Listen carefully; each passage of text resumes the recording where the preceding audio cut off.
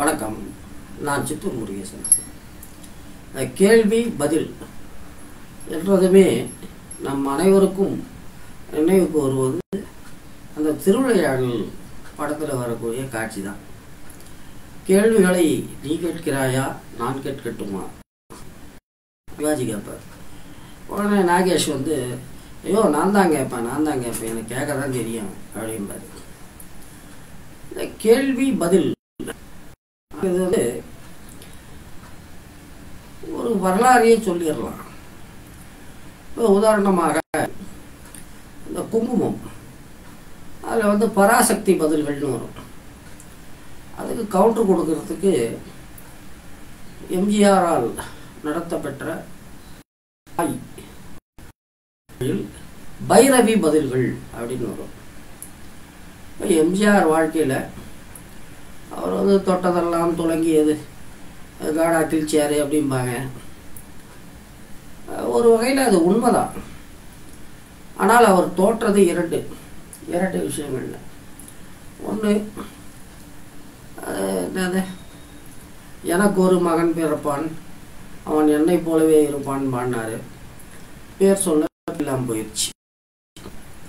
அடுத்தது பத்திரிகை துறையில் ஃபெயிலு. வாத்தியார் மொத்தம் எத்தனை பத்திரிக்கை ஆரம்பித்தாருன்னு தெரியாது.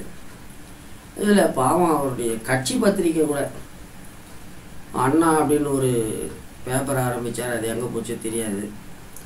நம்ம ஆத்தா டாக்டர் எம்ஜிஆர் அப்படின்னு ஒரு பத்திரிக்கை நடத்துச்சு. அதுக்கப்புறம் நமது டாக்டர் எம்ஜிஆர்னு ஒன்று ஓடிக்கிட்டு இருந்தது. அது என்ன கருவமா ஒரு பக்கம். இந்த கேள்வி, இப்போ எல்லாரும் என்ன நினைக்கிறோம்னா, கேள்வி பிறந்த பிறகு வருகிறது அப்படின்னு நினைக்கிறோம். அப்படி கிடையாது. பதில் ஏற்கனவே இருக்கு. நம்ம கேள்வி அதை தேடி எடுக்குது. ஓஷோ ரொம்ப அழகாக சொல்லுவார். அவருடைய அந்த மாலை நேர உரைகள் முடிஞ்சதுமே கேள்விங்க கேட்பாங்க. அப்போ ஓஷோ சொல்லுவார் நக்கலா, நீ எதை வேணும்னா கேட்டுக்க, நான் எதை பேச நினைக்கிறேன்னா அதை பேசிக்கிட்டு இருப்பேன். நம்ம ஆளுங்க கேள்விங்க கேட்பாங்கங்கிறீங்களா? கேட்க மாட்டாங்க. அது ஒரு பக்கம் இருக்கட்டா. இந்த தெலுங்குல ஒரு பழமொழி உண்டு, செப்பேவாடு இணையவாடிக்கு லோக்குவா. அதாவது இப்போ நாம் நம்ம மனசு கேட்காம ஐயோ பாவம் அப்படின்னு சொல்லுவோம். அது எதிராளிக்கு நக்கலாக இருக்கும். ஒவ்வொரு மேட்டரை சொல்கிறோம் பாருங்க. இது இல்லை 2014 ஒரு 6 வருஷமாக என் மைண்டில் ஓடிக்கிட்டு இருக்கு. வேற ஒரு நபர், அவர் நாங்கள் பிசிஆர் இன்டர்மீடியட் படிக்கும்போது எங்கள் கிளாஸ்மேட்டுன்னு நினைக்கிறேன். அதாவது அவங்க ஹிஸ்ட்ரி, எக்கனாமிக்ஸ், பாலிட்டிக்ஸ் போல். என்ன கருமோ ஆள தெரியும். ஒரே காலேஜ். பாவம் போலீஸாக கூட இருந்தார், டிராஃபிக் இருந்தாருன்னு நினைக்கிறேன். செம்மையாக பெருத்து போய் நான் பார்க்குறப்பெல்லாம் அவர் ட்ராக் சூட்டில் ஓடிக்கிட்டே இருப்பார். அவருக்கு இந்த பேலியோ டயட்டை பற்றி சொல்லணும் அப்படின்னு தோணும். அப்புறம் எதுக்கு வம்பு ஐயால அப்படின்னு விட்டுறது. இப்போ ஒரு காலகட்டம் வரைக்கும் யாரும் நமக்கு புத்தி சொல்கிற அளவுக்கு யாரும் இல்லை. எங்கள் அப்பாவே எனக்கு ஏதாவது சொல்லணும்னா அதுக்கு பர்மனெண்ட்டாக ஒரு டெம்ப்ளேட் வச்சுருப்பாரு. பாருப்பா, உனக்கு தெரியாதது ஒன்றுமில்லை, பாயிண்ட் நம்பர் 1. நான் உனக்கு சொல்லித்தான் உனக்கு தெரியணுங்கிற அவசியம் இல்லை, பாயிண்ட் நம்பர் 2. நான் சொல்கிறேன், யோசிச்சு பாரு, பாயிண்ட் நம்பர் 3. உனக்கு சரின்னு பட்டாசி, பாயிண்ட் நம்பர் 4. இதெல்லாம் சொல்லிட்டு தான் அப்புறம் ஏதாச்சும் சொல்லுவார். அதையே நாம் கேட்கல, நாசமுத்து போயிட்டோம். அது வேற கதை. அந்த மாதிரி நம்முடைய இமேஜ். இதில் எவனாச்சும் தப்பி தவறி ஐயோ ஃப்ரெண்டு கெட்டு போகிறானே அப்படின்னு எதையாச்சும் சொல்ல வந்தான்னா, நீ பேசாத நான் சொல்கிறது நீ கேள். இதுதான் அப்போ ட்ரெண்டு. இப்போ யாராச்சும் ஏதாச்சும் சொல்லுவாங்க அப்படின்னு பார்க்குறோம், யாரும் சொல்ல மாட்டேங்கிறாங்க. அதான் வாழ்க்கை. இங்கே வந்து என்னன்னா, எல்லாருடைய மூளையும் போலீஸ் மூளை. அவங்க வந்து கேஸ் ஹிஸ்ட்ரி பார்க்குறாங்க. இதுக்கு முன்னே இந்த பரதேசி நாய்க்கு நாம் எதை சொன்னோம், இந்த நாய் அப்போ என்ன வியாக்கியானம்லாம் பேசிச்சு, இந்த நாய்க்கு இனிமேல் ஒன்றும் சொல்லக்கூடாது, முடிவே பண்ணிடுறான். அதான் வாழ்க்கை. சரி, இதை வாத்தியாருக்கு ஒரு பாட்டு இருக்கு, ஏன் என்ற அது இல்லாமல் வாழ்க்கை இல்லை. கண்ணதாசன் ஒரு பாட்டு, கேள்வியின் நாயகனே அப்படின்னு ஆரம்பிக்கும். நான் பலமுறை சொன்னதுதான், இந்த கவிஞர்கள் இவங்க வந்து ஒரு டிரான்ஸ்க்கு போகும்போது அந்த ஈகோ செல்ஃபு எல்லாம் வந்து ட்ராப் ஆகிடுது. அப்படி ட்ராப் ஆகும்போது இவன் அந்த அண்டை வெளியின் அகன்ற பாத்திரத்து அமுதத்தில் குளிக்கிறான். அதனால் வந்து பாடாவதி கவிஞர்கள் எழுதக்கூடிய பாடல்களிலும் நமக்கு அப்பப்போ சில கிடைக்குது. அதை எழுதிய நேரத்தில் அவனுடைய ஈகோ வந்து செமையா பல்பு வாங்கியிருக்கான். அப்போ தான் அது வரும். இப்போ நாம் டி ராஜேந்திரையே பார்க்குறோம். இப்போ அவர் வந்து இந்த ஒருதலை ராகத்தில் எழுதின பாடல்கள் இப்போ அங்கங்கே கொஞ்சம் ராவாக இருக்கும், அது வேற கதை. ஆனால் பொருளற்ற வரி அப்படின்னு ஒரு வரி கூட இருக்காது. ஆனால் அதே வந்து போக போக போக அவருடைய கிரியேட்டிவிட்டி என்ன ஆச்சுன்னு எல்லாருக்கும் தெரியும். சரி பார்ப்போம், யாரும் கேள்வி கேட்குற மாதிரி இல்லை, நான் சூட்டு விட்டுக்கிறேன். நன்றி, வணக்கம். சித்தூரிலிருந்து முருகேசன். அதான் கேள்வி பதில்னு கொடுத்துருக்கனே பாஸ். இது நம்மது வந்து என்னன்னா, மனிதர்களுடைய வாழ்வை எல்லாமே பாதிக்குது.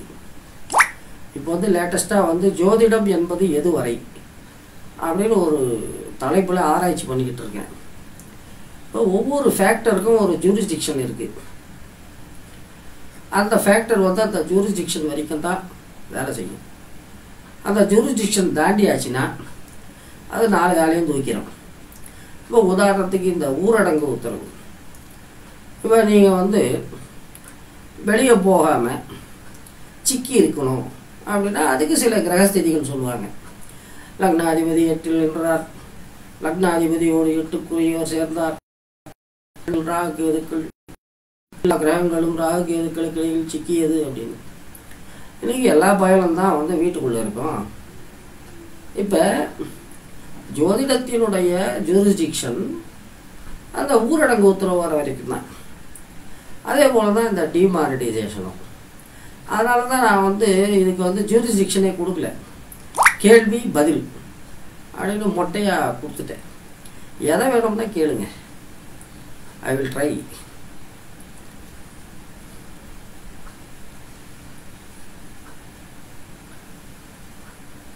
இது என்னை பொறுத்த வரைக்கும் எதுக்கு இந்த மனுஷன் வந்து 100 பேர் பார்க்குறான், யூடியூப்பில் போட்டால் 100 பேர் பார்க்குறான், ஃபேஸ்புக்கில் பார்த்தா 30 வியூஸ் தாண்டாது. ஆனாலும் நான் வந்து போட்டு அடிச்சுக்கிட்டே இருக்கேன். என்னடா இது ஒரு ப்ராக்டிஸ், அவ்வளோதான். இந்தியாவில் ஜனநாயகம் நிலைக்குமா? இது ஏற்கனவே வந்து ஒரு முறை இந்த இந்தியாவுக்கு சுதந்திரம் வந்த தேதியை வச்சு நான் கணிச்சு போட்டிருந்தேன். அப்போ வந்து சூரிய தசையில் ராகு புக்தி போய்கிட்டு இருந்தது. சந்திர தசை வரும்போது அங்கே இன்ஸ்டபிலிட்டி, செவ்வாய் தசை வரும்போது ஒருவேளை சர்வாதிகாரம் அதெல்லாம் இந்தியாவில் பருப்பு வேகாது. ஏன்னா இப்போ ஜவஹர்லால் நேரு எல்லாம் உலகத் தலைவர். அவராலேயே எல்லாரையும் திருப்திப்படுத்த முடியல. அவர் காலத்திலேயே இந்த கேரளாவில் நினைக்கிறேன் மாநில அரசை கலைக்கிறாங்க, காஷ்மீர் அரசை கலைக்கிறாங்க. நம்ம அவர் பேர் என்ன, ஃபரூக் அப்துல்லாவா, அவர் அரெஸ்ட் பண்ணி கொடைக்கானலில் வைக்கிறாங்க. அப்படி இருக்கும்போது இதுக்கு மேலே எல்லாரையும் வாய் மூட செய்யக்கூடிய ஒரு சர்வாதிகாரி வர்றதுக்கு வாய்ப்பில்லை.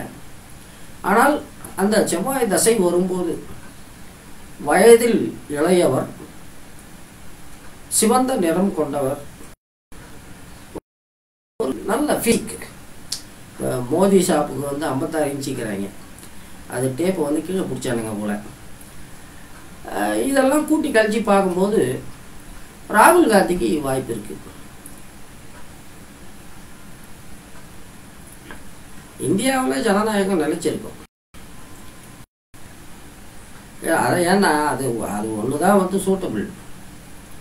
இந்தியாங்கிறதே ஒரு அது என்ன சொல்கிறது, அதை இந்த லம்பாடி லுங்கி மாதிரி இந்த கேதுவுக்கு என்ன நிறம் அப்படின்னு கொடுப்பாங்க, அதில் நானாவித நிறங்கள்னு இருக்கும். அந்த மாதிரி இந்தியாவுக்கு சர்வாதிகாரம்னா சரிப்பட்டு வராது. அடுத்த கேள்வி,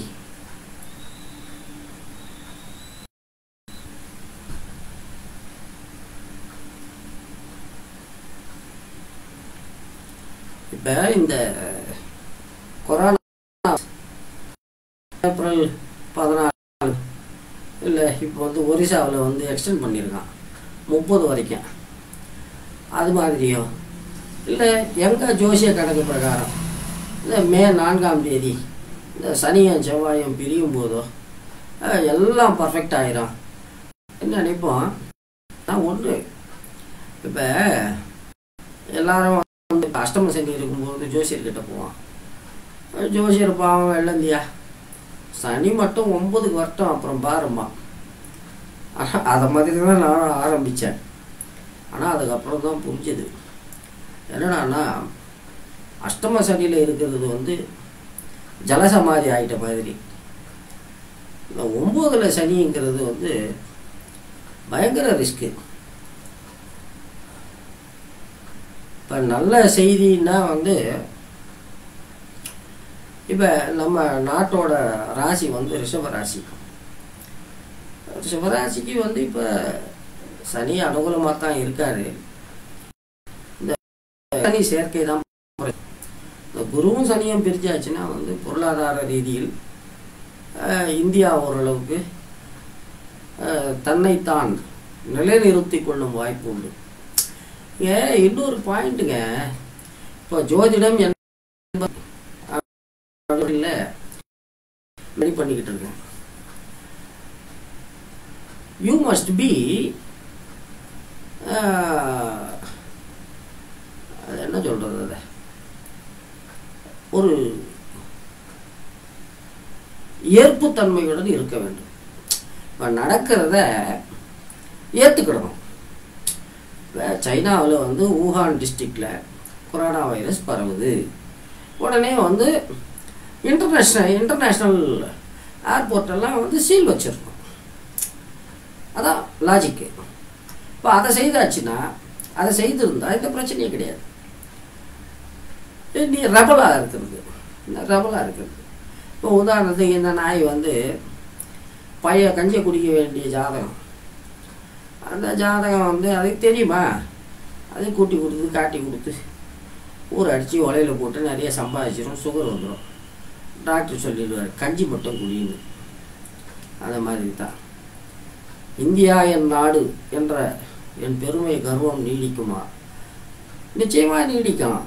இதெல்லாம் எப்படின்னா, ஓஷோ ரொம்ப அழகாக சொல்லுவார். ஆன்மீகத்தில் கூட உங்களுடைய அந்த ஆன்மீக பயணத்தில் அவ்வப்போது ஒரு தொய்வு ஏற்படும். நாம் தப்பு பண்ணிட்டோமோ, நாமளும் 4 பேரை போல் இருந்திருக்கலாமே அப்படிங்கிற மாதிரி தோணும். அதுக்கேற்ற மாதிரி சில பின்னடைவுகள் ஏற்படும். ஆனால் அந்த தொய்வுக்கு பின்னர் நீங்கள் புதிய உச்சங்களை தொடுவீர்கள். இப்போ இந்த கொரோனா வைரஸை பொறுத்த வரைக்கும் இது வந்ததே என்னடான்னா இந்த சங்கி மகன்களுடைய முட்டாள்தனத்தை இதுவரை கூட உணராத சில அப்பாவிகள் உணர்ந்து தெளிவு பெறணும் அப்படிங்கிறதுக்காகவே வந்தாப்புல இருக்கு. இந்தியாவெல்லாம் ஒன்றும் பண்ண முடியாதுங்க. ஏன்னா இதில் ஒரு லாஜிக் இருக்கு. இது எப்படி சொல்லணும்னா,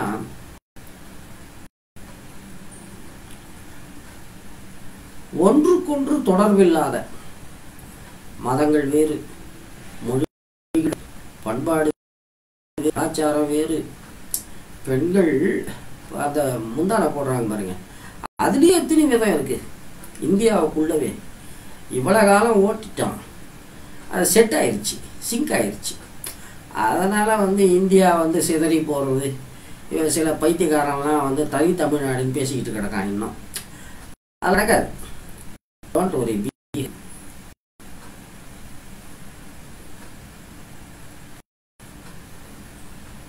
தமிழகத்துக்கு ஒரு நல்ல தலைவன் உருவாவானா? இங்கே என்னடான்னா கண்ணதாசனுடைய பாட்டு தான் ஞாபகம் வருது. இருக்கும் இடத்தை விட்டு இல்லாத இடம் தேடி எங்கெங்கோ அலைகின்றார் ஞான தங்கமேன்னு இருக்கும். அந்த மாதிரி இப்போ திமுகவின் தலைவர் மு.க. ஸ்டாலின் இருக்கார். அவர் எதில் குறை வச்சார்? இப்போ முதல்வர் பதவி அப்படிங்கிறது அதுக்கு ஒரு இது வைக்கிறான், தகுதி என்ன? அந்த கட்சி பெரும்பான்மையான தொகுதிகளை வெல்ல வேண்டும். அந்த எம்எல்ஏக்கள் அந்த நபரை தலைவராக தேர்ந்தெடுக்க வேண்டும். அப்போ அவர் முதல்வர். அதை விட்டு போட்டு ஸ்டாலின் உதடு கோணலாக இருக்கு, பழமொழி சொல்கிறாரு, அதெல்லாம் டக்கால்ட்டி. எப்போவுமே என்னடான்னா அந்தந்த காலச்சூழலுக்கு ஏற்ற ஒரு தலைமையை இயற்கை கொடுக்கும். இப்போ இன்னைக்கு இருக்கிற நிலைமைக்கு கலைஞர் இருந்திருந்தால் நெஞ்சு வெடித்து செத்து போயிருப்பார். ஏதோ ஸ்டாலினுங்கிறதுனால ஓடிக்கிட்டு இருக்கு காலம், இவனுங்க பண்ணுற கூத்துக்கு.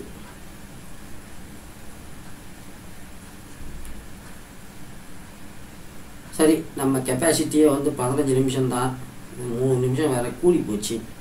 இதோட முடிச்சிட்டோம். இன்னொரு நாள் பார்ப்போம். நன்றி, வணக்கம். சித்தூரில் இருந்து முருகேசன்.